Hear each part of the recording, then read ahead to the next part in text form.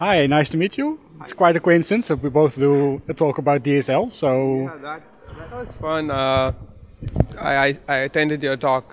That gave a little bit of brief, which I think I was missing, but I continued afterwards, where like import customization and security customization. So though I gave a little bit of introduction, but yeah, I just quickly walked through that. yeah, so mine was more beginners, I guess, and yours more advanced. So do you think it's difficult for people to start writing DSLs using Groovy? Yeah, it's not very easy, but once you get comfortable with it, you can write it. And but if it depends on the cost, what you want to do. If you want to make the life of a manager, or you know, for what purpose you are developing DSL. Is it actually for developers? And I think developer can understand the language too. But if it's more about removing boilerplate code and moving towards more English and fluency in programming language.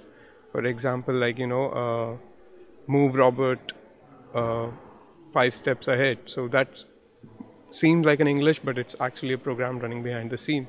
But to answer your question, it depends on the context.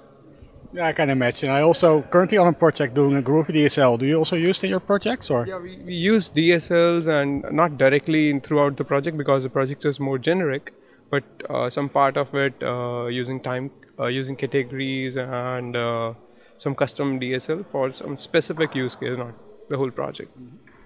So I really also like that in the Groovy world a lot of DSLs already implemented, also for developers. So do you see that also?